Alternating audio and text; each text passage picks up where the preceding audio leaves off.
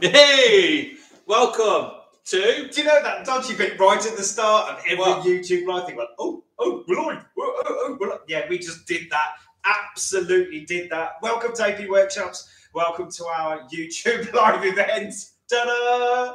Mate, we are totally and utterly making this up as we go along. So we'll give you a little bit of an idea about what's happening. So we're going to spend a little bit of time going through this bike, changing spark plugs, because Snox himself answers the phone, I answer the phone, Amber answers the phone, and we talk to people about what it takes. Can I just stop a little bit? My name's Snox, this man's Griff, and Amber's behind the camera, so we're all here just in case you didn't know who we were or where we were. So apparently we are going to show you how to change the spark plugs on a V4 because there's a lot of strange things buzzing around on the internet about how it's done and what it takes to do it, and it's kind of a thing that a lot of people want to do. So it's a good thing to do. So we're going to show you how to go about doing that. It might be a little bit awkward. We were supposed to have 2 cameras, but one broke this morning. So do you know what? Nothing we can do about it. But we will be stripping this bike, changing a set of spark plugs in it to show you what's going on. So if you have a look on your screen, you should be able to pass or basically post us up a little bit of like this side of the TV. Can you point at it? This side here. So this side of the TV here, that's what we're looking at. That's the way. There's questions. You can put your questions up there. We are there. We are here to answer your questions. Fire them in. So to show you what's going on. So we've just had far too much coffee today. I'm afraid it's bought the Jaffa cakes. That's not a bad thing. No. We've just got to calm down a little bit. No. How much are your body warmers? Say again. How much are the body warmers? I don't know. Don't know. No, how much are the body warmers? Is that a question? Yeah. So we've got okay. How much? No idea. I'm not just talking. No idea. We was kindly given these by RST to. Special thanks to RST Clothing, RI Helmets, Motor Oils. Thank you very much, guys, for everything that you've done for us over these last few weeks.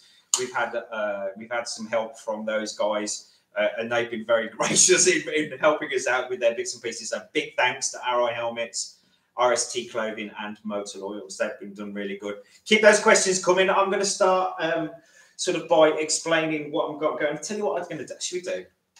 Just shout them out when you hear them, and I'll just, as we're rattling along, just scream at you. Just shout them out. Say evening to Nat as well. To who? Nat. Nat and Matt. Nat and Matt. Yeah. Is this like a little Nat, Matt? So we got a back coming up as well. That'd be great. Yeah. We're also going to, while we're on the V4, we're also going to be discussing the spark plug gaskets on these bikes. Griff will go through what's going on with those. Just something we see really common in the workshop. So he's going to mention that one as well. Taking the seat off, the 2 4mm Allen key screws in there, taking the seat off. How many times has anybody who's pulled these bikes apart, like pulled the bolt out and it's dropped down into the battery tray? What an absolute nightmare that is. Here's one for you. Mate, there's a Gen 1 RSV99. He's selling it for handy money, but there's a noisy cam chain. Is it worth buying? Yeah, absolutely. Cam chain tension is a doddle to change. An absolute doddle. The one on the left-hand side, which does the front cylinder, is can be a little bit of a pain in the hoop because there's a basically there's a water accumulator in the way. But it's absolutely possible, not a difficult job to do, dead straightforward. So if it's just got a noisy cam chain tensioner, then yeah, happy days. Get stuck in there on that one. That could well be a bargain. €1,500. Oh, yeah. Have it. Have it. Everybody knows that the price of these bikes are going up, and if you can get onto the ladder right now, that's absolutely awesome. Next. Any more questions? What we got? If not, I'll just keep pulling this bike apart. Oh, I feel a bit awkward because I haven't got the phone next to me. So if I look lost, that's what's going on. I might just put one in my pocket just as a little. You're the assistant. You've got to be handing the tools, haven't you? No, because I don't know where anything is, do I? How can I do that? I don't want to get sold off live. It says excellent. Thank you about the cam chains. Yeah, wicked. Honestly, that is well worth a go. Definitely. Find out which. Can you tell us which side it is? Is it as you're sitting on the bike? Is it on the left side or the right side? Like I said, the one on the right side.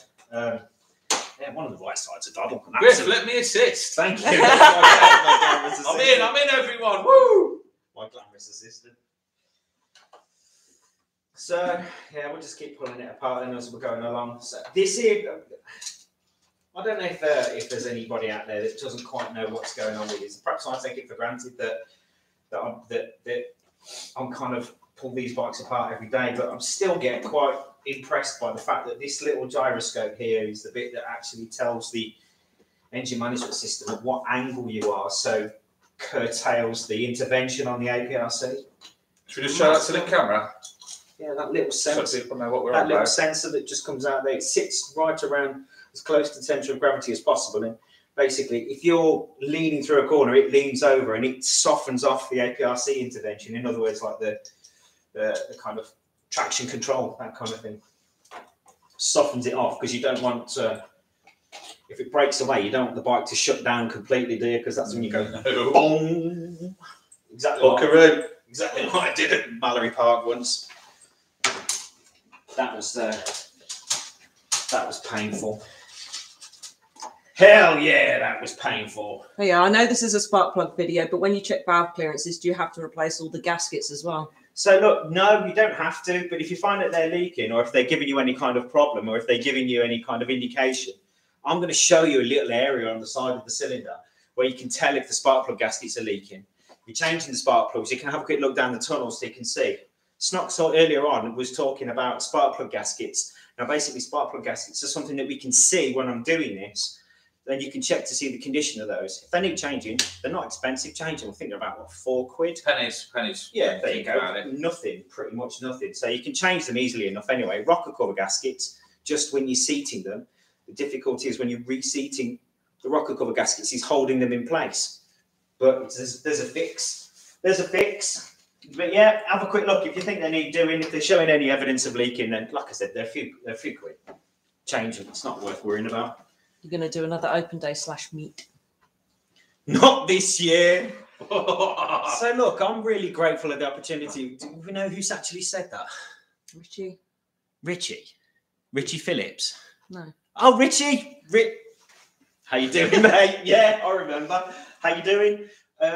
No, not this year. The reason being is, do you mind if you just hold on to this a little bit? Oh, I'm not going anywhere, am I? So I'm here for the day. So, okay, here we go. That can. I've got that. Yeah. Sweet. All good. Thanks, bro. Nice. So basically, situation is that no, we're not going to do any more open days this year. And in fact, I don't think we're going to be doing any more open days at this building. The reason being is because it's got to the point where there's so many people turning up, we're pissing off the neighbours. And I don't really want to piss off the neighbours. So it's getting to the point where we're kind of outgrown things. So yes, there will be meets and gatherings in the future, no questions about that, but not here and in the traditional sense like we used to, just because too many people turn up, it pisses off the residents, and I don't want to do that. So we've got to find alternative arrangements, which I think we have, but it's just a case of keep bothering us, and we'll keep on at it, definitely. But we'll perhaps jump on the back of another event or make our own event about it or something. I don't know, but not in the traditional sense that it was anyway. But nice to see you, Richie. I hope you're well. Keep going with the questions there, Anne. Is there any more? I'll let you know. I'm just taking an opportunity to dance while it's live, to be honest. Yeah, explain what you're doing. So I'm unblocking, and basically there's some little M6x1 bolts which actually hold on the coils. The coil sticks on these rather than a traditional sense coils like you find on the V-twin engines, which makes them quite interesting.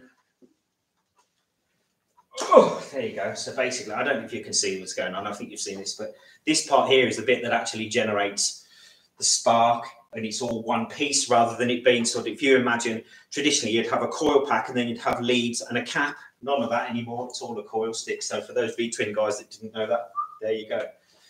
Perfect on that one. So You can do this, mate. Come on. Yes. there we go with that one as well.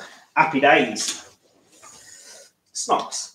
Yeah. I've completely forgotten the torque setting for the spark plugs. I'm pretty sure. I know what it is. I got it. Come on. I got it. I was just a bit stage I don't want to fright. go on a bit manual now, mate, to be A honest. bit of stage fright, sorry. So these rear cylinders are an absolute doddle. There we go. So it's taking you about 5 minutes to get to those. About 5 minutes. Yeah. There you go. Can you see these? I'm not going to change these spark plugs because they're absolutely brand new. Look at that. I know we've only just rebuilt this motor. It's done about 200 miles since I've rebuilt the motor. So basically, I'm not going to change those spark plugs. That's how you change the ones in the front. So hypothetically speaking, let's put the same spark plugs back in. Could I? They are CR9. CR9 EK. EK babies, yeah. What would you like me to do? Could you pass me a torque wrench, please? My beeping torque wrench that everybody seems to be impressed with. Is it in this beeping box here? Does it beep? Does it beep? Honestly, I've had a click torque. Sounds like we're getting road runner out of the box here.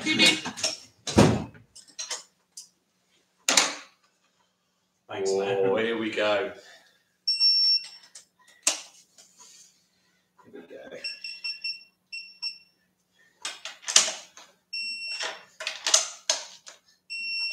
So that beep in your ear is obviously when it's got to the torque setting that's required.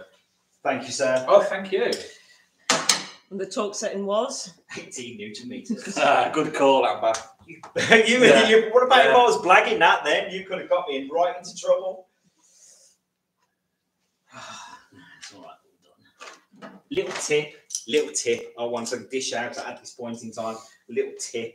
So these bolts here that screw into the, these are the ones that hold the coil packs down. So basically these are a mild steel screw going into an aluminium casing, and they can corrode because they obviously are completely open to the elements underneath the tank.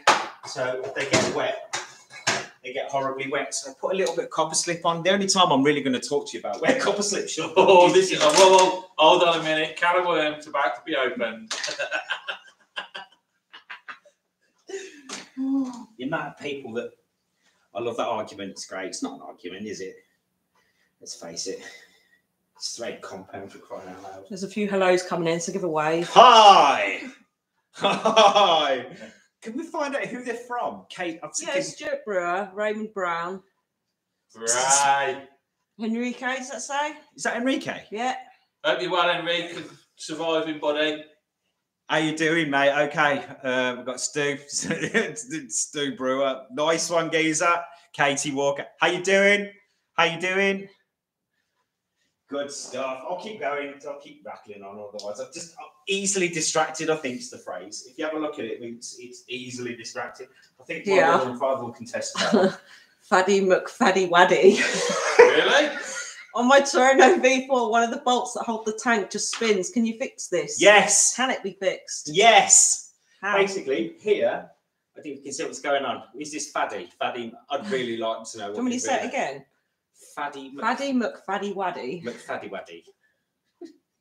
I think I've seen that before, you know, on the Instagram page. Sure you're not about Shawaddy Waddy? That LP from the 70s. So good. So basically, these little captive nuts here that sit in the subframe, what they do is they stretch around here. So if you imagine, these are like rivets. When you push them in, they crush up, and they crush up to the inside of this little box section here. So what's happened is it's not been crushed down. Now, I've got a tool, as it goes, a tool. Yes, look at this. I've got a tool to fix this. So look, you two can go and buy this from eBay, no problems whatsoever if you wanted to. Basically, it's a riv nut tool. If you call it a riv nut tool, they'll know what you're talking about. You can put your riv nut tool in. Once you've got it off, which is fairly straightforward, doesn't look pretty, but it's the way off. And then you just recrimp them, no problems, dead easy. Easy fix, that one. Hopefully an easy fix anyway. Is that where it bulges it out then underneath? Yeah, just like a rivet, yeah, as soon as you... He just bought that RSV, €1,300.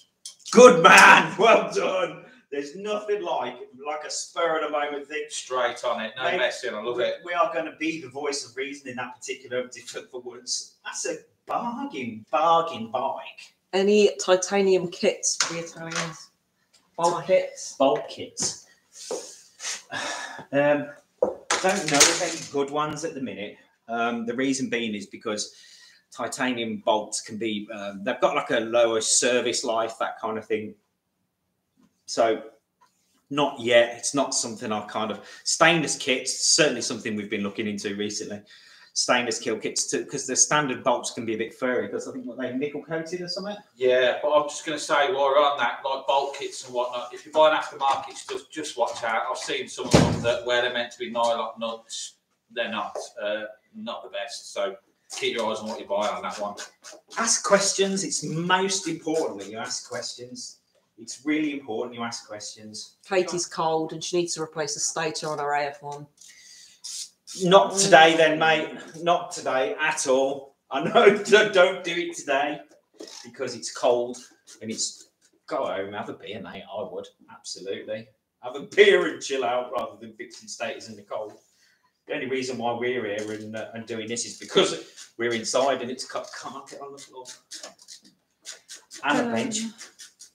And a what? And a bench. On a bench. It's still cold in here, though. We've got a bench. Can you say a big hello to Cameron? He's a big fan. Cameron, how are you doing, mate? I think this is Cameron. Is it? Here, look. Can you read that? Oh. Yeah, Cameron. How you doing, mate? Nice one.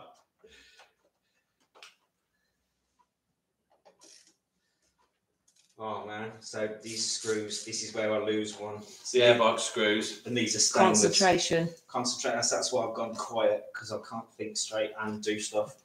At the same time, I'm only a weak and feeble male. So, could I ask you, old boy, just take these off of me? Thank you very much. There you go. Thank you. See, I have my uses, look. He's not just a pretty face. I am the screw holder. He's not just a pretty face.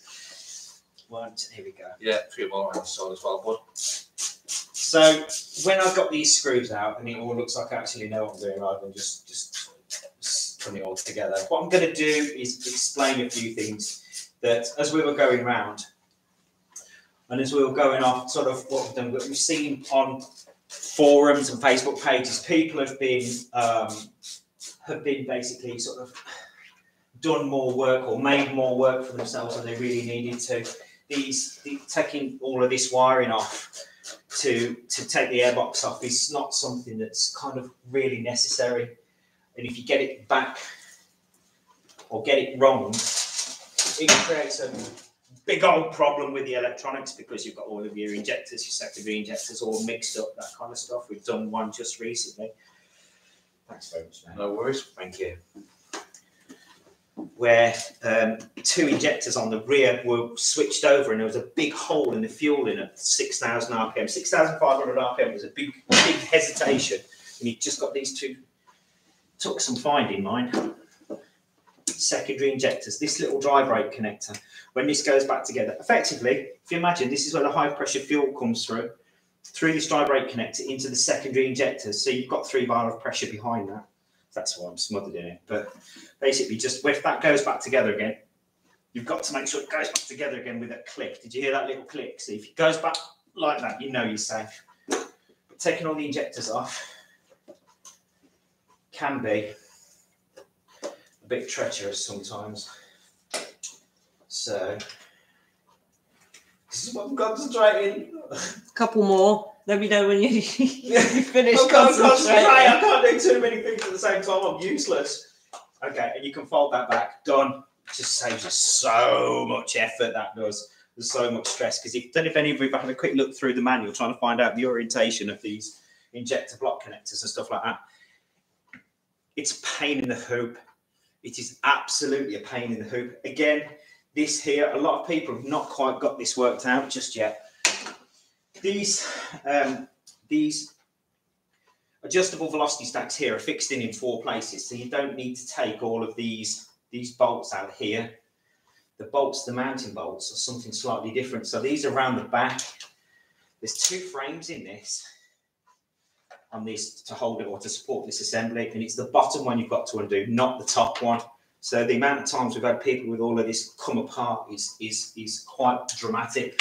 But there's a hole to get to the center ones, just down the center, right down by the side of this little stepper motor here. So the stepper motor lifts them up and down. And there's a hole just down by the side, and you can see it in the velocity stack there. You ready? Yeah, let's go on, have a do it. question. Come on. KG Moto, how do you know if it's the throttle body or the fuel injectors if you don't have a tester? I'm not too sure. The fuel, say that again, sorry. How And do you what bike know? are we talking about? I'm not too sure. That's Okay. the only thing they wrote. Thank you. So go on, say it again, and let's see if we can help. How do you know if it's the throttle body or the fuel injectors if you don't have a tester? Well, the throttle body is a mechanical part. The throttle body is the bit that's actually the casted part that's actually fixed to the bottom, or the injectors are bolted into. So if you've got an electrical problem, it isn't going to be the throttle body. It'll be either a TPS or the throttle position sensor, sorry, or one of the injectors. Usually, if you've got a problem with one of the injectors, it will actually show up. It will actually show up as a fault code or a fault or an EFI light on it. Unfortunately, you don't tell us what bike you've got, but if you can tell us what bike you've got, I'll be able to give you a bit better idea. No problems. Oh man, firing through this today. That's because you got your right hand man's here, isn't That's it? because you're the man. Yeah. You know what I mean? Honestly, you're bringing glamour to my day now at this I'll point. see me wearing overalls tomorrow morning. Hey, you don't get your hands dirty, do you? No, I've panic attacks. Go on. ADIG. Hi guys, looking to buy an 09 RSV4 onwards. Any buying tips or issues to look out for? So cams, cam chain tensioners, valve clearances, the list goes on and on and on and on. But the difference is each bike is unique. So there's no point in me standing there going, oh, this does this and this does it. There's absolute no need for it. Each bike is unique. The only thing you can do is protect yourself and make sure that you've got, or you're buying a bike that has been looked after and maintained properly. That is it. So what I'd be looking for is crash damage. I'd also be looking for good service history, just making sure the valve clearances are checked regularly. That's it. I think the valve clearance is a big one if you're going to buy one. So Try and buy an Aprilia off someone who's like really into it. Aprilia is always works out well a lot of the time, or most of the time. So yeah. this one's for you. Oh, come on then. From Michael Potter. Shout out for Snox. I emailed him recently, and instead of a lengthy email, he called me to talk about remap, service, rear sets. You may remember I have a mug. Mark Potter, I one think of your it's old very ones. much. I Speak to a absolutely lot of remember it, people, but thank you very much. But a shout out to the Snox himself. All right. Yeah. My work's done now. Have a nice evening. Say hi to Martin as well. Grayson Wood. Martin Grayson Wood. Oh, Martin. Hello, Mart. Hello, Right, Martin. bud. Geezer. You'll be down for a bit. We've still got loads of donuts you ain't nailed. Do you remember when he came down with those massive donuts? Yeah. The hell were we supposed to do with those? The whole sort of eating food thing when you're kind of nearly 50 is turned into a tricky thing because otherwise you end up. No, go. Yeah. Got a while off that yet. I I don't know. Not Aprilia related. This is Matt. Oh my Any- god, I'm scared now Who's already. this? No, Who's it's this Matt. Robbie. Probably Matt. Yeah, Matt. Is there any truth, though, that dogs can't look up?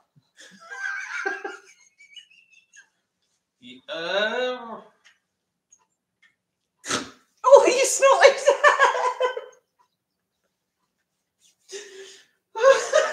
I don't know.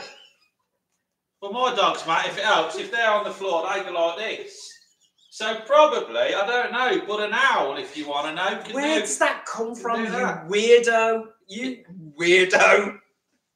All I can think of is But Shaun of the Dead. All I can think of is Shaun of the Dead because they had an Right. argument Where did about that that. come from? Dogs can look up. Right, next one, moving swiftly Where on. did that come from, you weirdo? That's brilliant. Why is the Gen 1 to Ono so hard to sell? I have it on an agreed value for 3K, but can't even get 2.5. Always get offers of 1.5. Ah, okay. What bike is it? Whereabouts Gen are 1 you? to Whereabouts Ono. are you? What's your description? What's your mileage? What bike is it? Well, if you can tell us what bike it is and what we're looking at, then do you know what? Yeah, I can hopefully help. Right. I've got a secret way of doing this. What's These for the this fronts, is the bit. This is for the fronts. Yeah, this is the bit that makes my life a lot easier doing this because I just check this before I make myself look like an idiot. But yeah, that's the one. So You've got to say this with a massive smile, Griff. So this is how I get the front. This here is how I get the spark plugs out of the front. So if you have a quick look, my sliding T-bar, okay, an 8-inch extension, a UJ, a shorter extension, and the correct plug socket. And the reason why we do that, and I can't move, we were due to have 2 cameras, but unfortunately we're down to 1 because I broke this morning. So we're going to have to make our way through this. But because you can't see what's going on now, that is what was going to happen. So I slide that down because of the way that the engine's set up. You can slide it in, undo it, like that. Ta-da. So for the gentleman that was asking about the evidence of spark plug gaskets, look, there's actually oil on the end of that spark plug there. So oil has been coming down through the actual caps, through the caps into the spark plug tunnel, and has rested on the bottom because that's where it's caught. So we've got to do spark plug gaskets on. So you can tell. I'll try the second one. It just says Gen 1 to Ono, 28,000 miles, and he's in Hertfordshire. And how much does he want for it? 3K. I think he said he had it valued at. Okay, that's a reasonable price for that one. It's just not in the right place at the right time. Is it mileage, that kind of stuff? Time of year, I don't know. Time of year, possibly. Hertfordshire. Where's that? Oh, mate, I don't get out much. I'm really sorry. Please don't think I was being rude. I wasn't at all. I'm just pretty useless when it comes to my... I don't get out much. That's probably what it is. I don't get out much. So £3 is perfectly reasonable to ask for the right to own. No questions. I wouldn't take offers of that. I think the chances, no chance, because I know that it's worth more than that. I wouldn't sell it. In fact, Tuono's value on Tuono's is going up quite dramatically, so I certainly wouldn't be taking offers of that kind of thing off of anybody. Next. Any questions? That's it for now. That's it for now. Cool, man. You must have a question. Basically, so I'm going to start popping these spark plugs back in. I'm going to put the old spark plugs back in just because there's nothing wrong with them. I am going to have to change the spark plug gaskets, and I wish I had a second camera to show you what was going on with that. But unfortunately, I haven't. So sorry about that.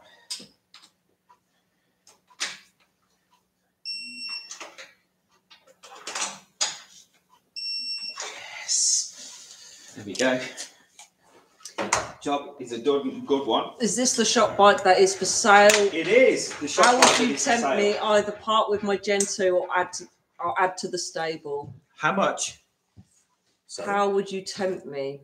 How would I tempt you? Sales pitch time. Dun, dun, dun. Sales pitch time. So, right. This bike basically is a 2015 RF. It's number 391 of 500. It's had a recent engine rebuild. In fact, I rebuilt this motor because the previous owner to it let it go, basically. It absolutely detonated. So we completely stripped the motor back down to the crankshaft, had all the engine blocks cleaned, done, did a right nice job of it, back up, all fresh new parts, sorted, done, dusted. And that was less than 250 miles ago, and we've not ridden it since, just because we don't get the chance. It's pretty bad. It's pretty bad. But basically what we're going to do is try and trade this one and sell this one onto somebody else. And we're going to try and get something a little bit newer. Oh, is this Tuono who's going to buy me, Griff? Now we're live. Is this right? If he gets witnesses, one, I've got to have at least a few witnesses here.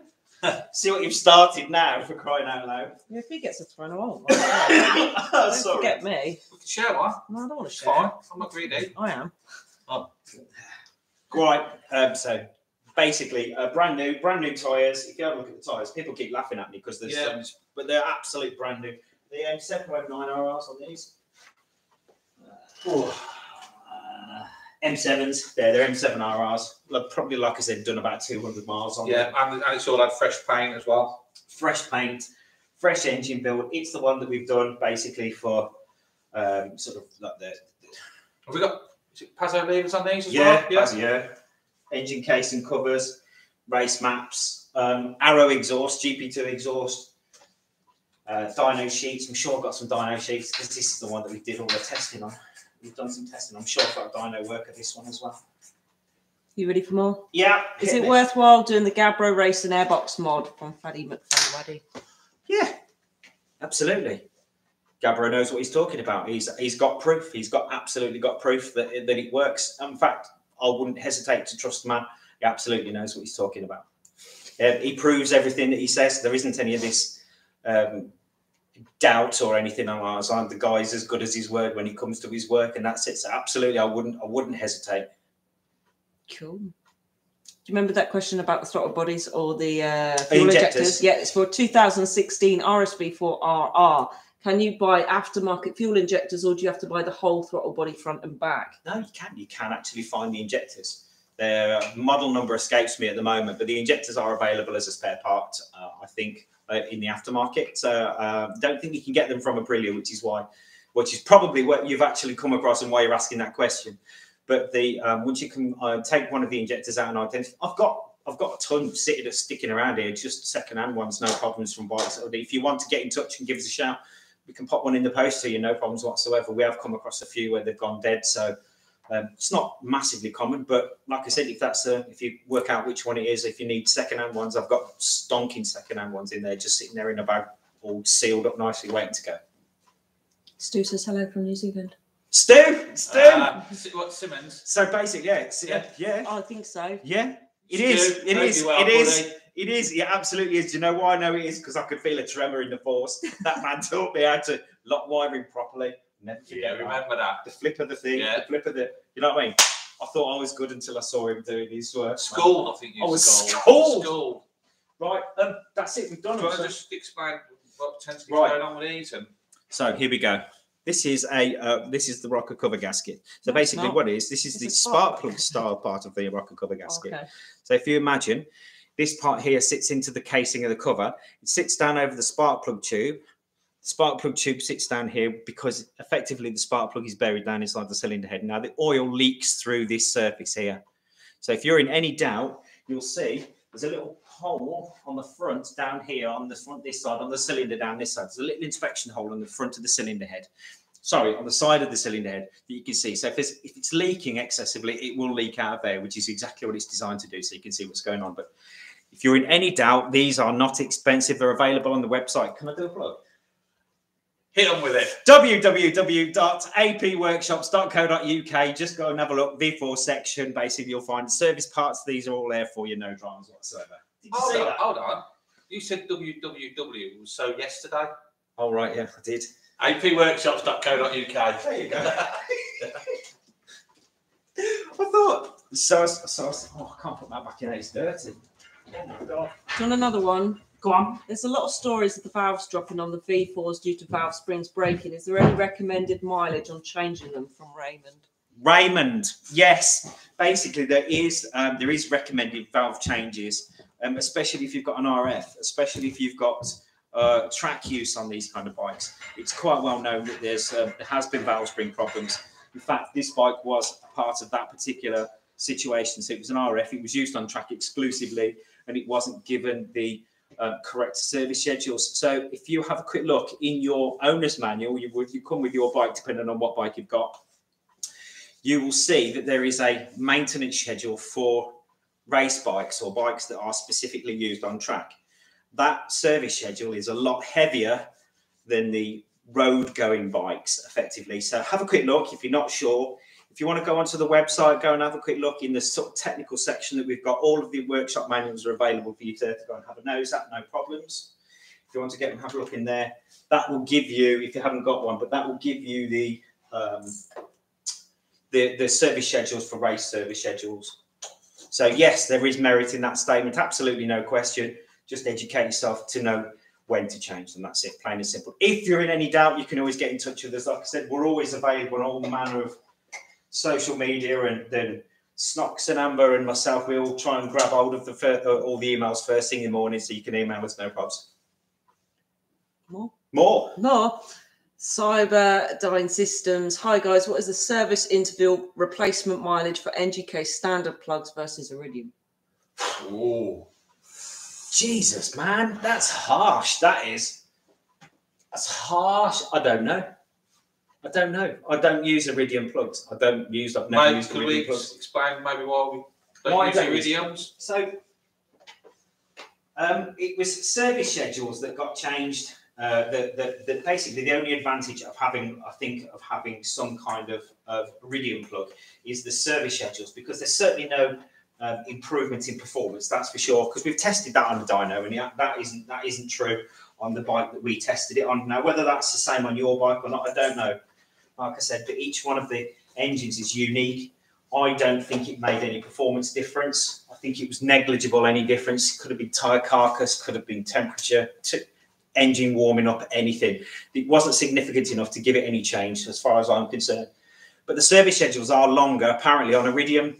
How that works out for people is a completely different... Again, it's a personal thing. The problem you've got is that if I do a lot of short journeys on my Iridium plugs, they're more likely to not clean properly than they would be if I'm going to go and smash 1,000,000 miles and probably never need to change them, that kind of thing. So it all depends on the use. So for me to give you some kind of an idea about exactly what the difference is and how I would suggest it be different, I'd need to talk to you about your specific use. But again, just use common sense. I don't think, to be honest with you, there's any performance gain. So we'll kind of recommend just the regular, I mean, what we're talking about, if it's for a V4, is it a V4 bike again? I can't remember. Doesn't say. Does it say? No, it doesn't say. I suppose in both bikes then, I suppose they're both the same. Both the same, the DCPR9Es in V-twin engines and CR9EBs or CR9EKBs. God, just make me look bad again, don't you? Knowing these spark plug goats crying out loud. We've all got our hobbies, mate. Yeah, well, I should get one. Snox, how good's your memory? Oh, God. What's the torque setting for spark plugs? 18. Yeah. Hey. Someone trying to trip me up here or what? Nigel Denley. Griff, Gen 1 Toronto 04 on Tigger sounds like a bag of nails. Pull clutch in and it shuts up. Please help. Easy. Again, an easy fix. A really, really, really easy fix. One spare part needed. Now, on a Gen 1 Toronto, they have a... what's the gentleman's name again? What's the gentleman's name again? Oh, gosh, I've got to find it in the... Nigel. Nigel, was it? Yeah, Nigel. I don't. Really Nigel sorry. Denley, Griff. Nigel. So okay, Nigel. Sorry, mate. Now then, a clutch basically has a few separate parts or a few parts. Now, effectively, it has on the back. You have the clutch basket, which holds all of the plates, and on the back there's a big primary gear, which is the part that actually gets driven by the crankshaft. Now, on the back of the clutch plate, if you imagine, there's spring dampers which actually take some of the shock out. So if you imagine dumping the clutch on your bike, which is really heavy on everybody and everything in that equation, but if you imagine dumping it, then effectively what tends to happen is you shock the clutch plates, the friction plates, which are made of a fiber, so they break. So in order to stop that, they put dampers in, and it's that damper that's worn. Now, a couple of times you can be successful by taking the clutch drum out or the hub out and tightening and retightening them, but the majority of the times it's just a case of just get another one off eBay because they're cheap enough, and it's much quicker and much less hassle and much more reliable, because a lot of the time it doesn't work. They're just, the springs are just worn, that's it. So go and get another one off eBay. Dead easy to change, dead straightforward. You only need one gasket for that, which is your clutch cover gasket, in stock on the website. Do I do that again? I feel like I'm in Aldi all of a sudden. Where's this happy shopper come from? I hope that helps, mate. So, yeah, no problems. That's dead straightforward. Really, really easy to fix. T-Rex Racing. Help! Help. Me duck. Hey up. Hey up. Me duck. Hey up for me duck. I wish we knew who these people were. Like, I know T-Rex Racing. Well, you got Holland. This has just come through. Hi from Holland. Good job, guys. I can't even say that. Glad you're with us. Honestly. Do you know what, Amber? Just while we haven't got a question coming through, who is that? Faddy Waddy. Mm-hmm. Obviously, I've got a T-shirt and a fleece to give away this evening. I just thought to myself, that's probably the best name I've heard in a long time. So I've got large or XL. Do you know what? If you fancy something, send us an email. I don't know how you're going to prove you're Faddy Waddy Haddy, but if you want to send an email, I'm going to send you something out, mate. Brilliant. Mate, she or he, sorry, I shouldn't be so presumptuous. Yes, email us over. I'll get you something sorted. Awesome. Pretty sure this is Chromium, maybe. Okay. I'm going to embarrass myself. Chromium. Let's have a look. Chromium. Chromium. Oh. Great Chromium service 1. from yourselves when you replaced the spark plug gaskets on my RF. She was leaking at the rear bank earlier this year when you did the valve clearances. Thank you. Welcome. Fatty says thank you, Snock. Oh, hang on a minute. I remember that. I remember that bike. I remember that bike. Yes, I do remember that bike. Yes, it got picked up and dropped off. I remember that. Hope you're well. Thank you very much for the opportunity to sort that. Excellent, amazing, great bike, lovely bike. Job done. Went nice and easy. Happy days. That's how it should be. Thank you. Is that it? Can I carry on now? All right, okay. We need the, basically, we need the... Fatty says thank you, Snoxy. Just, I can't remember if I mentioned it. It's large or XL, just put one side for it. That's all we've got, unfortunately. Yeah, could you pass us the... Which one, mate? Bits and pieces. Yes, oh yes, of course. This As a trainee, I get paid at the end of the week. Mate, you're doing a grand job, mate. you get to come in tomorrow. Mate, Mama is absolutely got every right to be proud. Well done. Just get that flux capacitor in there and you'll be all right. It's the adjustable velocity stacks, and I couldn't say it out loud. It's been a long old day. I'm really sorry. It's great. I love it. Right, so we've got to bolt all of these back in. There's one thing that there's a few pipes underneath. It's vacuum pipes we've got to watch. That kind of this is it. But I don't know if it's in just how long it takes to change those spark plugs or to change those front spark plugs over. Even with me rattling like a buffoon. Buffoon. A buffoon. I heard that for a buffoon. while. Yeah, I haven't been called buffoon since school. I was going to say, yeah, it's quite a buffoon. It's a bit That's harsh. a good direct, one, isn't it? It's a bit harsh, isn't it? But you know what? Probably not too far from the truth when I was at school. Tommy Sheridan. Evening, guys. Snox. Tommy. Hello, mate. Tommy, how you doing? Snox, you look cold. Do I? Can't relate, Tommy. When the roof's down, my mate, winter time, it does get cold, but I've got an hat somewhere, but I thought I'd show off my hair. So there you go, mate. I hope you're well. Right. Box screws. Yeah, go on then. Let's do this voodoo that you do. I'm getting into the groove of this now. Honestly, you're all over this. Everyone's going to expect me on the tools next week, Griff. I think I'm going ramp actually when you think about it. Get a personalised toolbox. That'd be great, wouldn't it? That would be good. Yeah. That would be good. Everybody loves tools. Well, we'd have a phone and a notepad in.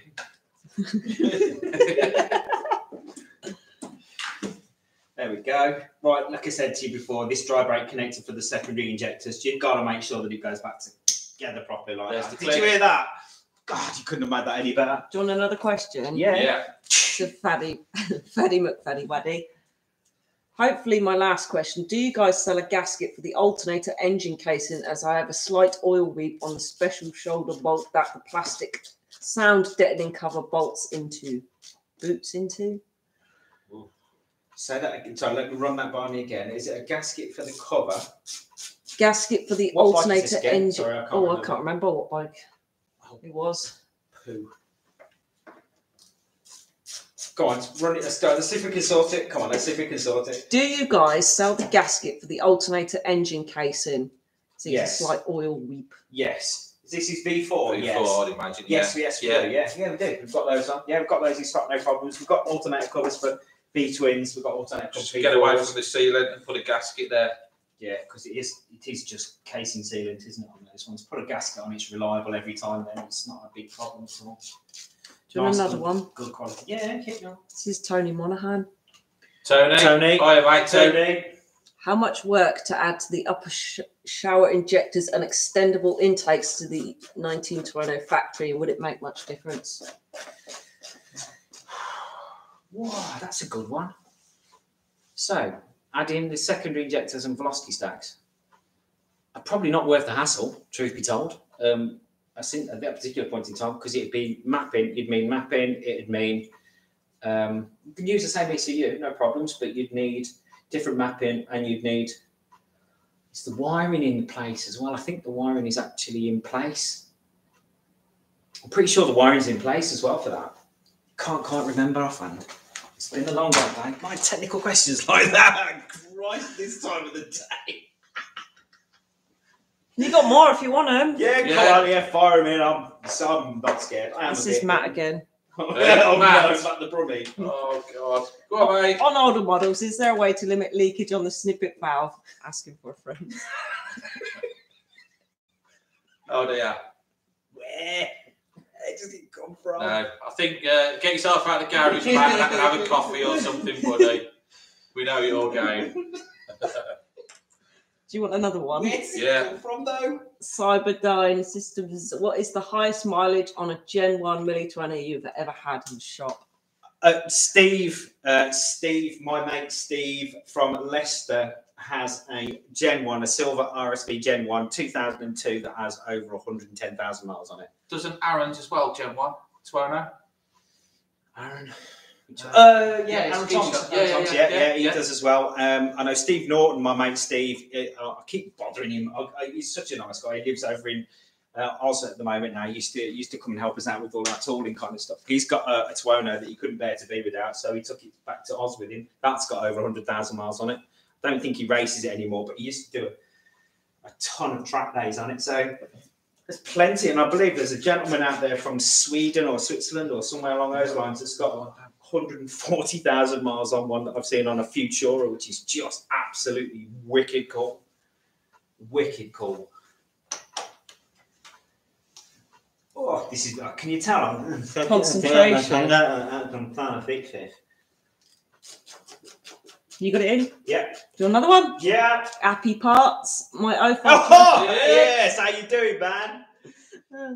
My 0520 factory in the back looks brilliant, but to be honest, this footage is simply brilliant. Love what you all do.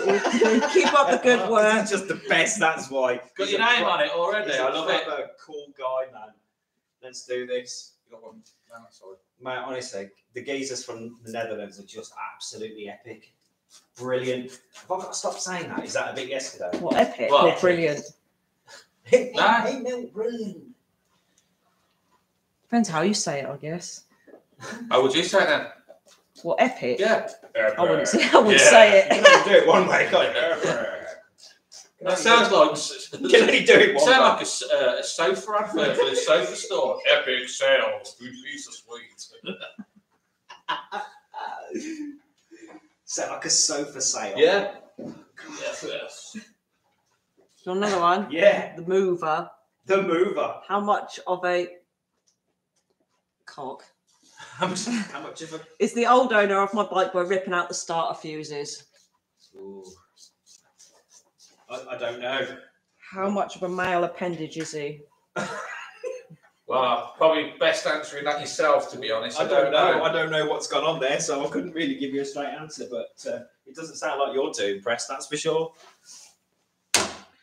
Right, what we're going to do next then? What are we going to do now? Greggs or Subway? Yes. Say again. Greggs or Subway? Greggs. Greggs and for me. So I'm one of them weird moss licking vegetarians, basically, and so Right, you can get the boss stuff at Greggs, you know. Yeah, and that's what I'm saying. So I think Greggs is the is the way forward, because the Subway stuff just tastes a bit weird. I also like donuts. And you can get your convection at Greggs, the bakers. Next question, John Andrews. Hi, you guys. What are the benefits of remapping my my Tuono V4? Cheers and great live video. So basically, the good bit about that is that the change in ignition tables and fueling tables are there to get around the compromises that Aprilia had to put in.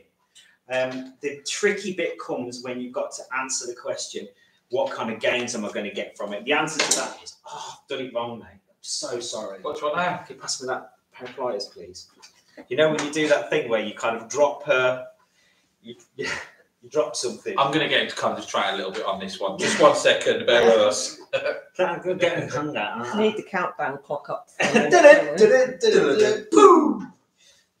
So the alternative fueling injection and ignition tables are basically not, or they don't have to adhere to these compromises that Aprilia put in when they homologate their bike.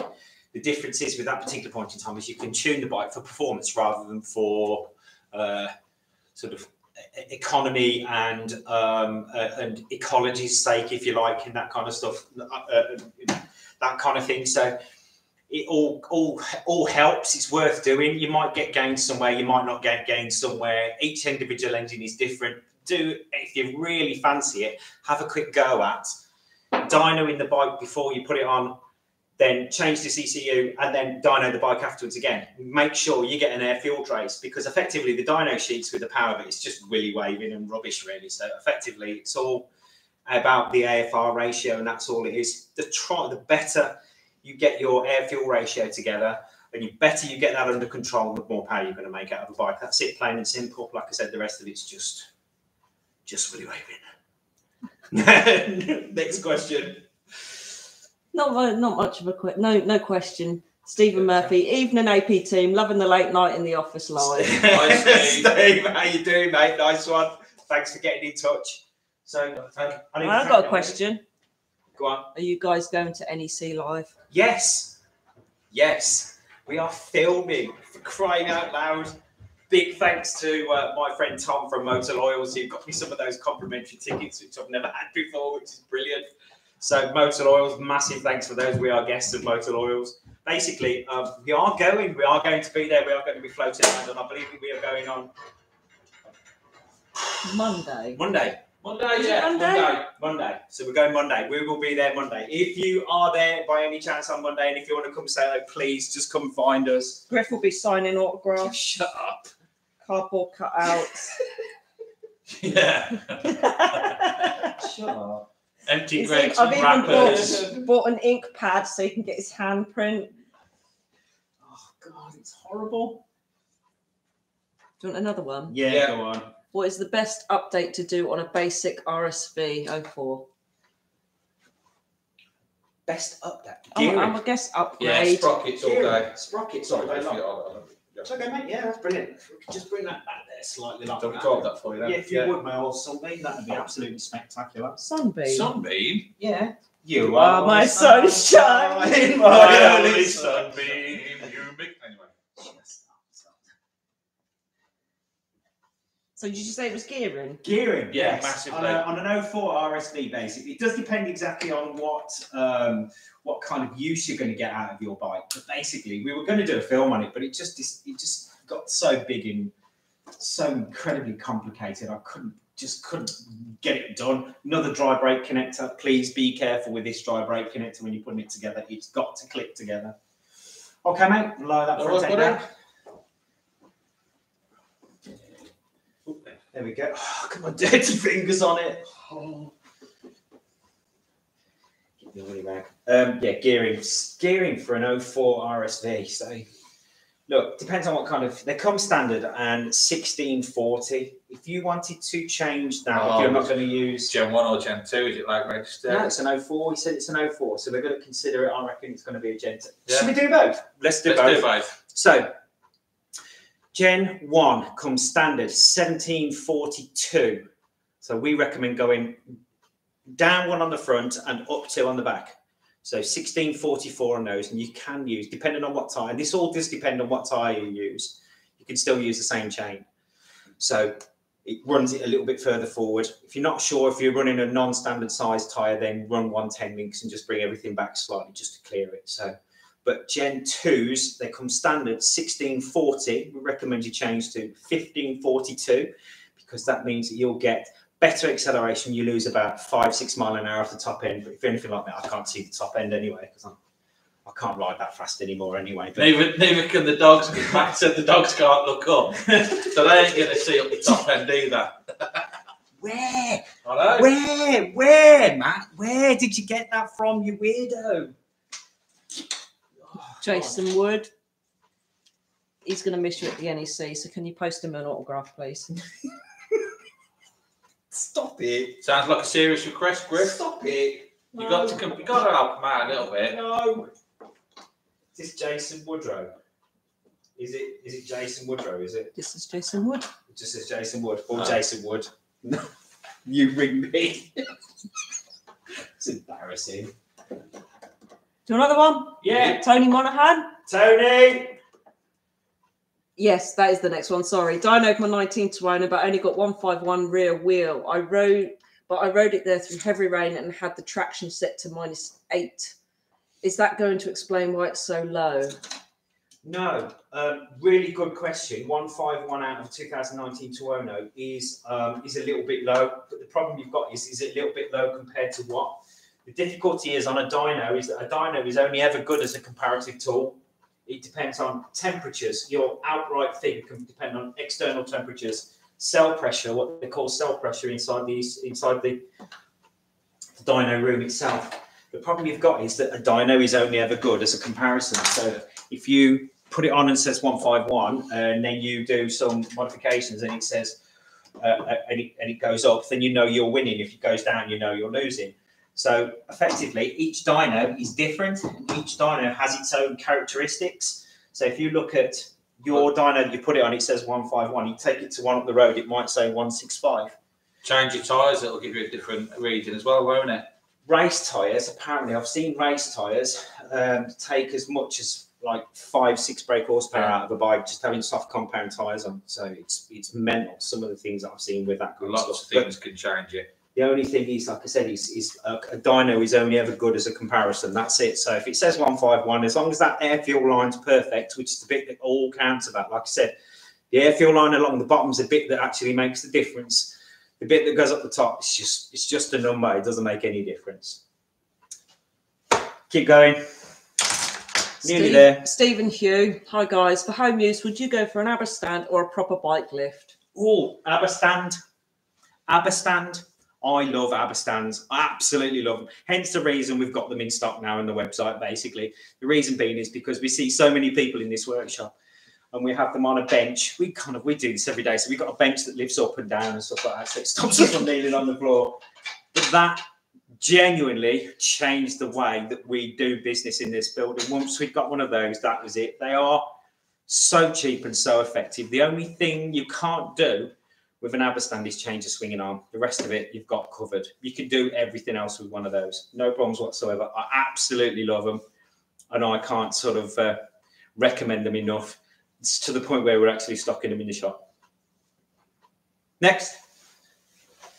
John Griff. Cyberdyne systems. Do all Gen 2 stators always fail regardless of bike year of manufacture? So, no, they don't. 2008 onwards, there is an engine number change, 8172926. Anything higher than that, basically, is it already has the system in it, or it already has the. We need to get these hoses on. Okay, there always has the already has the bits in it. So if you go for a 2008 onwards bike, it already has it in there. No, they don't all go. It does depend entirely. Unfortunately, the answer to that question, or the answer to the sort of would be the life, the universe, and everything on those. But the situation is that there isn't a straight answer to that question. No, not everyone's got to go. Keep your eye on it. What we've suggested in the past to people is, you're all right with that one? No, I'm trying to get this clip on here. Was the clip missing? Yeah. Oh, so me trying to do two things at once, look. Failing miserably at one of them. Bear with me a minute.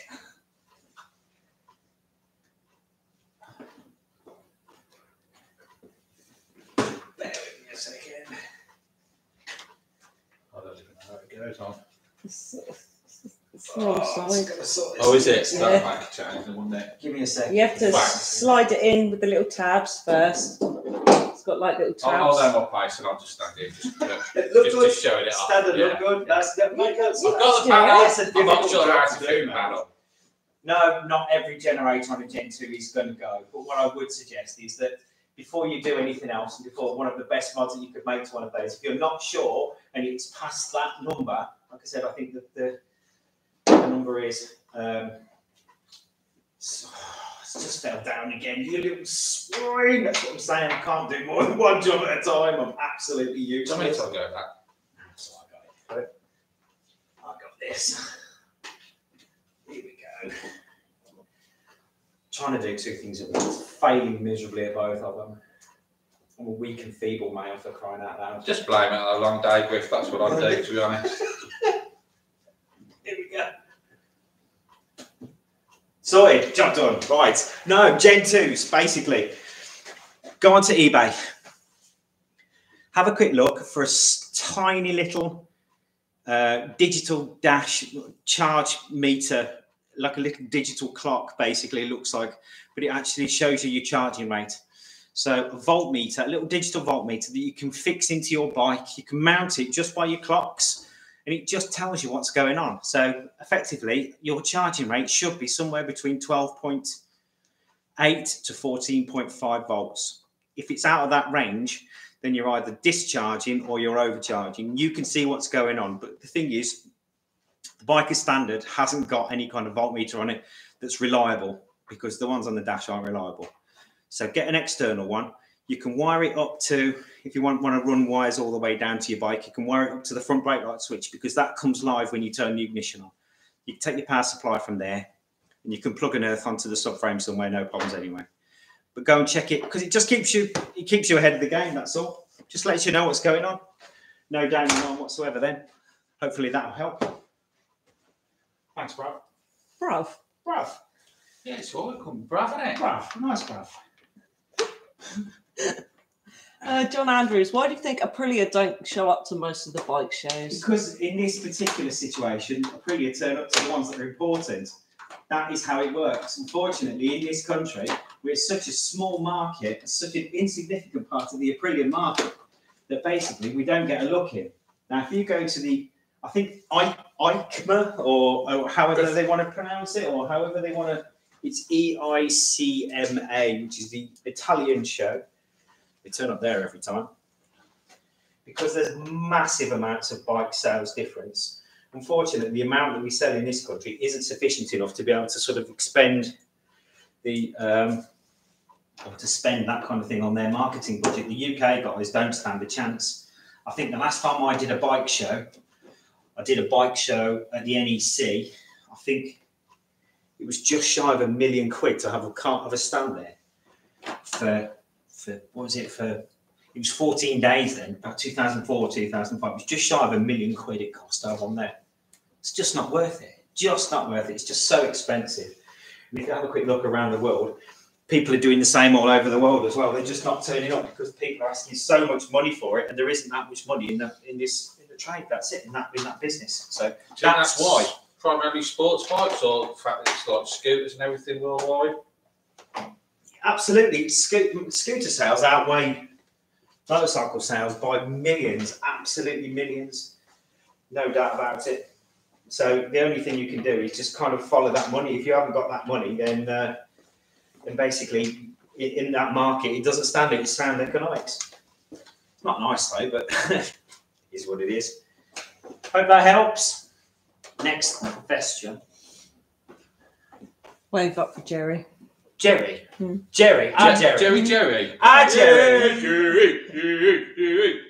He's my Jerry. I said, Gus is a movie star. Gus is a movie star. Just got to remember. So I get out of the way there. Gus is a movie star. Also, are we all getting overtime? Yeah, we're quitting tonight, Jerry. I'll tell you, mate. That wasn't Jerry. That wasn't Jerry. It just says the big one. Oh, the big one. Oh, the big one. Yeah, it's a bit of overtime tonight. That'll do nicely. You're going to do a video living with the Touareg 660. Yes. We've got a list of to-do things upstairs.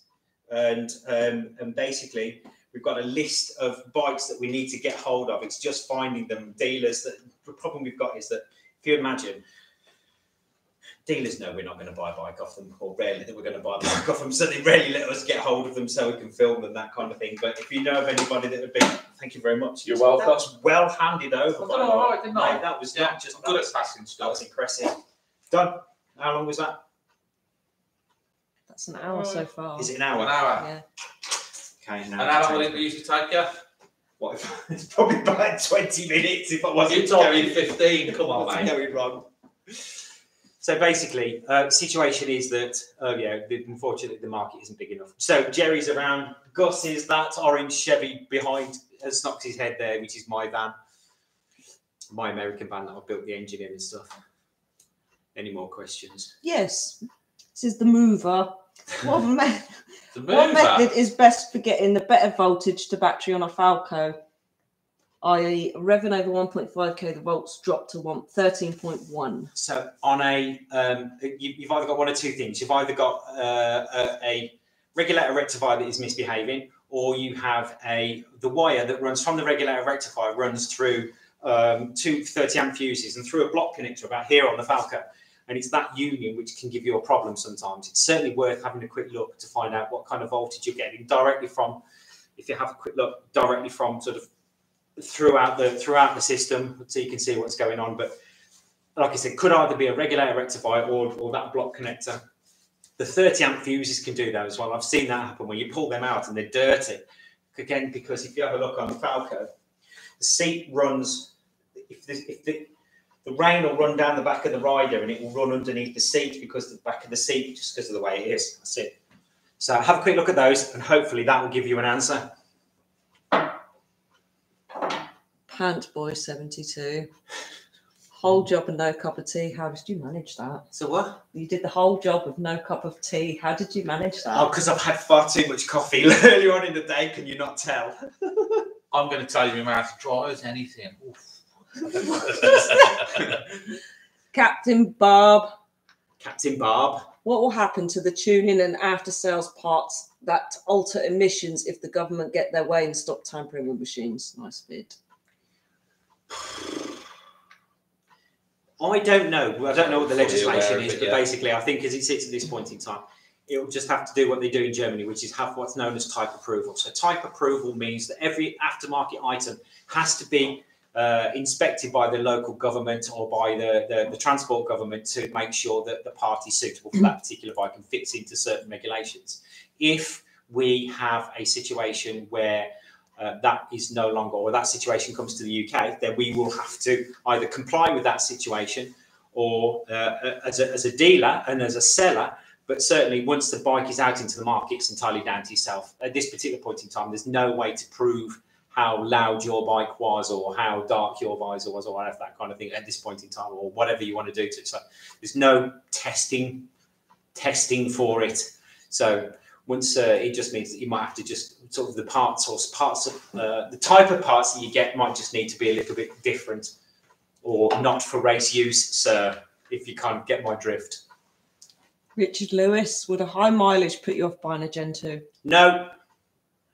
Simple. Not at all. Not at all. Same engine as Gen 1. Very, very similar engine to Gen 1. Really robust. Great engine. Basically, check your chassis parts. Make sure they're okay. The only thing with the Gen 2 is the stator.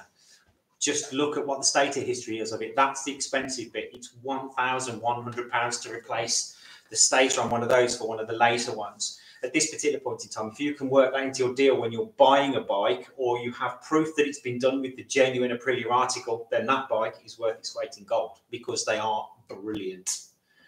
Next question. Imran, out of 10, how reliable would you say the RSV4 is? Which one?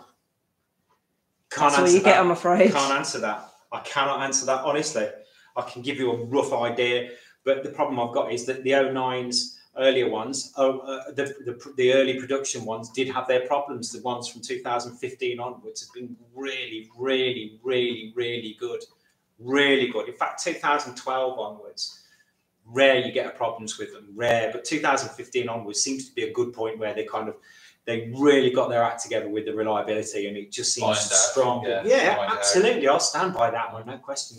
From what we see in this workshop anyway, there may well be other guys out there that know different, but from what we see here, I'm going to say 2015 onwards, if you can afford one of those, go for one of those, especially sort of like Tuonos as well, that kind of stuff, because the Tuono factories have been pretty bomb-proof. Yeah, the 1100, they've been bomb-proof so far. Brilliant. Brilliant bikes. Mad as a box of frogs. Far too fast for the road. Scare the absolute bejesus out of me. Did Chris sell that SP? Yes. Is that what you're going to say? Yes. That's it. That's it. Who said that? The big one. The big one. The big one. Yes. Who is this big one? So listen.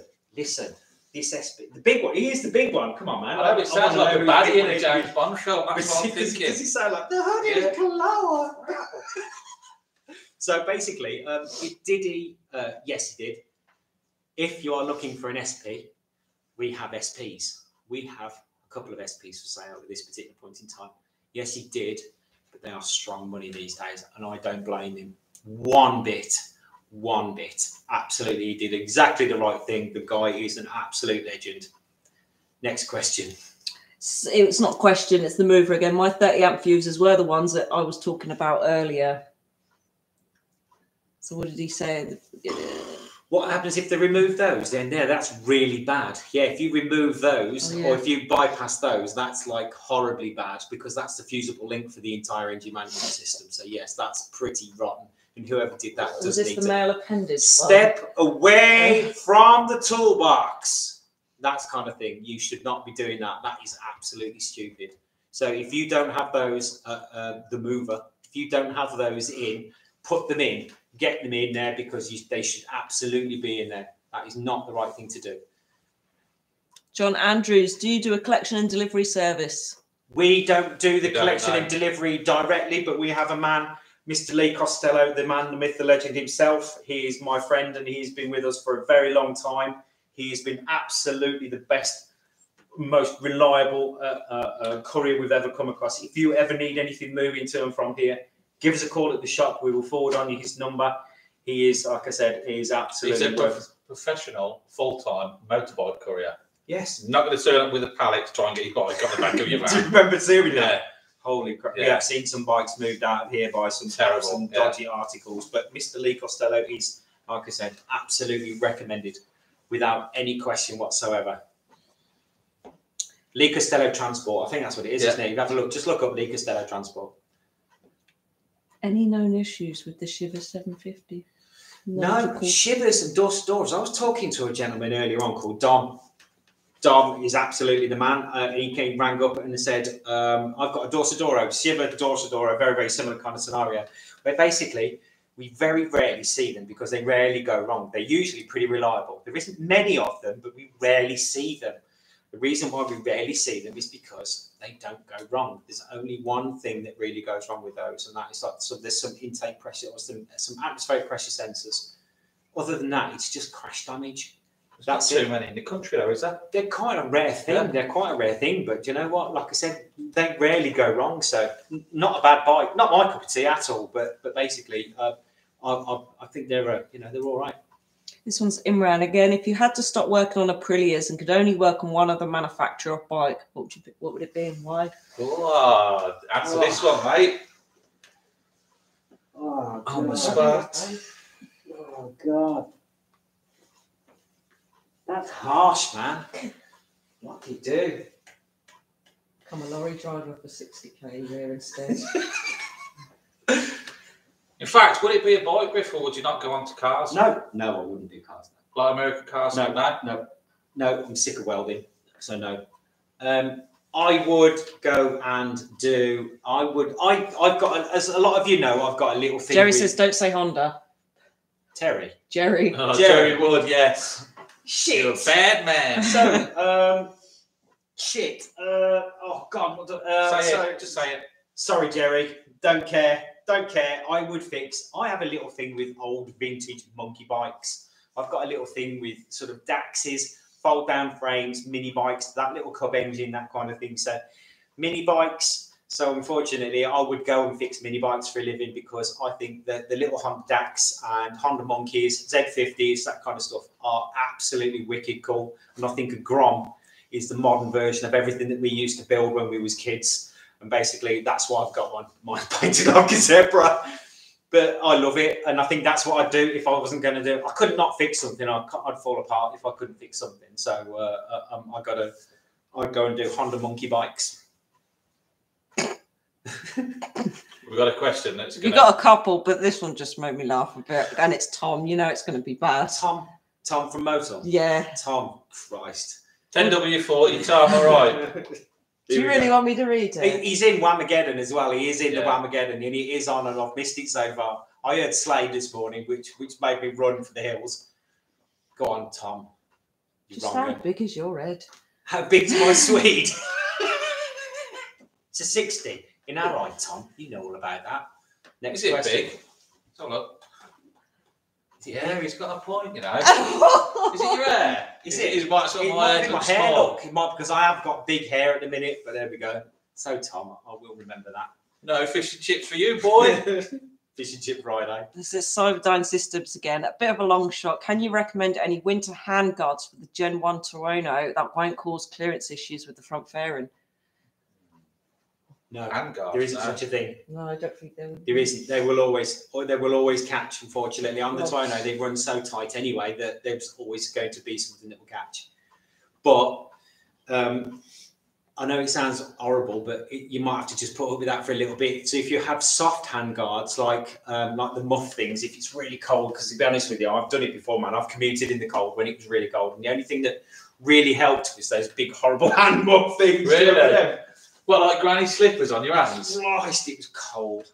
And I had to ride a CX500 as well, which was purgatory at best. But basically, I put these on and it helped no end. Otherwise, you're riding along, grabbing hold of the cylinder either side like that, and kind of like doing that and warming your hands as you go along. But there isn't any that will do it, so you've got to make do. So I think in that case, some muffs would be the idea for you. Go for that one, man. I would. I know it worked for me. Richie said from Insta, when did they stop producing the Gen 1? Gen 1 Tuono. Oh, yeah, sorry, Tuono. I missed a bit. Gen 1 Tuono. So the last bikes were produced, I believe, September. So the next model came out September 2003. So they were made up to 2003. RSV and Tuono was made up to September 2005. Okay. Darren asks, how do you remove the swing arm bearings? Darren, how do you remove it? Which ones? There's two either side. There's two big ball bearings on one side, which you can use a long drift to punch out, and the needle bearing. Yeah, I reckon that's what it probably. We're on about the needle. I was on about the pivot bearings, or we're on about suspension bearings. It just says swing arm bearings. Okay, so swing arm bearings. We'll do both. There's a needle bearing on the outside, which you have to get a puller for or replace, because basically they're so cheap, it's not even worth the worry about it. Just put fresh ones in if you're going to replace it. The bearings on the other side, like I said, they just knock out with a drift. The actual suspension bearings underneath, 17mm socket. I know it sounds really bad. No, it doesn't. I don't care. But I've got some special tools. These were given to me by my friend, Sir John Griffin. I don't know if John actually remembers sending these, but you see these actually fit inside the bearings. I believe there's some kind of valves outside of an automatic gearbox because he's a gearbox guy. But John Griffin is my friend and he's a cool guy. Basically, he gave us these, and they just slide inside the bearings, and you can just basically put a punch into that pit of the hole into there, and just and away you go. Job done. Or a 17mm socket. 17mm socket will work. 17mm socket, or use a long one. No problems, but a 17mm socket will work. You got a big head needed for all that knowledge. Is that Tom again? That's Jason with that, is that's all it is, though. That's it. It's just this. I can't remember anything else. I walk outside of this door and I'm sort of drooling from the side of my mouth. Cyberdyne says, thank you for all the answering his questions. He's going to go with some Kai's heated gloves. Yeah. Oh, heated gloves, man. That sounds posh. What? How posh is that? Mate, fair play to you. Adam heated Stratford. gloves. He says, hello, checking in. Who's that? Who's that? Adam Stratford. Adam, Hi, how you doing? How you doing, mate? Nice one. Checking in. Thanks for checking in to us. Honestly, it's cold outside, but it's warm in here. The big one, topic on the big board kit Gen 2. Big bore kit Gen 2. That's it. What's he saying? That's it. What? That's all he said. Topic on the big bore kit Gen 2. Oh, he wants to talk about the big bore kit Gen 2. I guess so. Do it. Yeah. 1060 kits. We've got our own pistons that we designed for these kits. We recommend a 1060 kit. We've got them in stock, no problems. You can go to the website, give us a shout if you need anything or any more information on these. But the big bore kits, we recommend a 1060 kit. The reason why we recommend a 1060 kit is because if you go 1103, it makes the liners very, very thin. They can deform, they can certainly, and it's been proven to do on many, many occasions. It's very, very difficult to do. It kind of takes out that little idea of reliability, whereas boring out to 1060 and re-nickeling has been unproven to be quite reliable. Well, in fact, it's been proven to be very reliable as it goes. So absolutely, I would suggest that that's the reason why our pistons are designed to be able to give you that slight more compression. They've got slightly deeper valve pockets. placed correctly, etc. Unlike a lot of the copies that we've seen floating about, but definitely you can be good for about 20% gains right the way from about 4,000 onwards all the way up to the red line. The results are there to be seen, no problems. You combine those with power commanders, airbox kits, exhausts, full systems, that kind of stuff, you can be seeing north of 140 brake horsepower. Richie says, wicked show tonight, loved it. Thanks, Richard. Thanks, mate. Nice one. Greg, any suggestions on getting down your driveway in the ice? Yeah, carefully. Greg, yeah. Feet down. No, On your Greg, bum. no, man, it was Greg this morning. Oh. It was Greg this morning. Respect, Greg. So, mate, Greg Respect. he turned up at the top of the road and he stopped. It was an ice slick here. It was an absolute legend. And he turned up in this weather. I was like, you are a maniac, but absolutely brilliant. So he turned up at the top of the industrial estate, and I said to him, look, man, just don't come down here. The cars crunched and crashed everywhere. It looked like basically because there's trees overhanging, the road was wet. It was an absolute ice slick, and it was not worth risking it. No. Because dropping a bike is not worth it. Absolutely not worth it. But Greg, I hope you got home warm and got a chance to warm up, mate. It was good to see you this morning, and I will talk to you soon when we've rearranged it, when it's a little bit safer for you. But good to see you this morning, mate. Sorry we didn't get to make you a brew, but we will see you soon. Thanks very much. Take care of yourself, mate. Stephen Davies. Hi, guys from Poland. I'd like to ask about 08 Gen 2 Tuono cam chain tensioners, both fitting and cost. Do you do call-outs? To Poland? Yeah. Yeah, I'd love to go to Poland. Yeah. Pay the fare, we'll come. Yeah, No dramas. I'll go to Poland, no problems. Absolutely, man. Honestly, it's a pretty straightforward. I believe the cam chain tensioners are about 80 quid, something like just that. over 90, I think. Okay, Yeah. just 90 quid each. It's a pretty straightforward operation.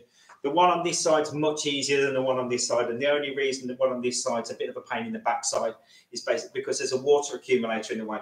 So what I use is one of these. It is an 8mm. Oh, hang on a sec. Didn't drop that on my head.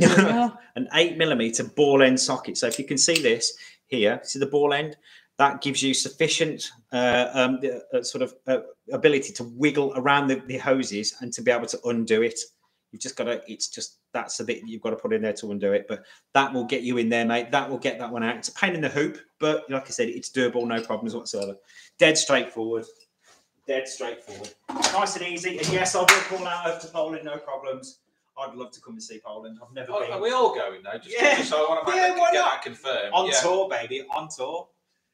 Paul Hemming. Hello, Griff. I'm the guy that met your bro down in Wales. A bit cryptic, sorry. No, it's not at all, mate. You are a star. In my family, you are an absolute legend. It is so good to hear from you. I hope you are well. My mum and dad are moving out and away from there, so you probably won't see Phil floating about in Raider anymore because they're all kind of moving away back towards a little bit closer. But thank you, mate. You are a good man and you are blessed. Thank you so much. I really, really appreciate it. I do love my brother. He's quite a character, isn't he? But you know what? He's a good man. Thank you very much. He says 2019 R1 or the 2017 RSV4 RF. Which R1 was it? 19. I haven't ridden one. To compare, so I don't know. But I do love that engine in the R1. It is absolutely stunning as well. It's nuts. Absolutely nuts. I love that Yamaha. It is so good. But the RF, it's an RF in it, done, fixed, finished. There's millions of R1s about, but there ain't many RFs. Finished. There's discussion over. They're just laughing now at the fact you said ball end. Well, it's good we've got humour going. I didn't know. No, it just says, what's the top thing you want for Christmas? What is the top thing each of you want for Christmas? I'd like a pet cow. A pet cow? Yeah, I want a pet cow. A pet cow. Two. Yeah, two pet cows. You can't have one cow. They'll be lonely. Yeah. We have best friends. I want 2 pet cows, please. Thank you. Yeah, okay. I want a brown one for chocolate milk. And... You've thought about this, haven't you? Yeah, of course I have. You put some thought into this, haven't you? Yeah, I do. So, what do I want for Christmas? I just want to see my kid. I just want to hang out with my girl. That's it. That'll do. And some socks. Because I know what I want. 2 bags of dry roasted peanuts, please. Thank you very much. Some socks. I've got socks coming out. Socks. Some more bloody socks. My mum will get me some though, guaranteed. Excuse me, COVID. That's it. Sorry, you can't say that. Can't do that. Can't, sorry. That's it. Huh? That's it. That's it. All done. Right. Okay. That's it then. Thank you very much for joining us. I really, really appreciate it. This is one. If you want to come and sort of see more of this, then just comment down below. Let us know what's going on. Oh, there was one on there that I did miss out. Same time next week. Well, maybe not, but I've got a little feeling that this has probably been all right for us and everyone else. So maybe not next week. Jeremy knows maybe we you might do it now and then, I think would be the words. What do you reckon, Griff? Yeah, it's all right, isn't it? I'm up for it. Yeah, Amber? Yeah, we can do it. The only thing we've got to think about is a better job. Better job than a quick job than the spark plugs. Well, I just wanted a breakdance all on the next one, so if that's okay. So that's break great. out the lino. Yeah. Break out the lino and some Beastie Boys records. I'm saying thanks very much. Appreciate it. Thank you. And Jerry knows you want a 68 Firebird for Christmas. I do want a 68, So, 67 Firebird for 67. Christmas. That'd be in white. Cheers, guys. Good show. Smile Excellent. and wave. Smile away, boy. Smile and wave. Thank you very much for joining us. Really, really appreciate it. Like I said, if you want to comment below, if you want to let us know how if you want us to do this again, what you want us to do. The theme about these days, we could just keep picking up bikes and starting them up for you and making it work. No problems whatsoever. Dead straightforward. We might keep doing that kind of thing. If you've got any suggestions, let us know. Pretty straightforward stuff. Thanks very much for joining us. If you want to get in touch, please don't forget you can get in touch with us on all manner of social media. No dramas whatsoever. Where's that then, Griff? Where's that? Where's what? Where's the social media? Come on, let's get a like. YouTube. We've got Facebook. We've got Instagram. We've got. I think we've got emails. We've got phone numbers. We've got a door. Sales. We've got a door you can walk through to come and say hello. Come and say hello. Come and say hello. We said no problems if you wanted to. No dramas. But thanks very much for joining us. Like I said, you can get in touch with us by email. sales@apworkshops.co.uk. You can go onto our website and have a quick look through our shop. Remember, all the technical manuals are there if you do need anything. That's www.apworkshops.co.uk. Please don't forget to like and subscribe. Take care of yourselves. Talk to you soon. Thank you all.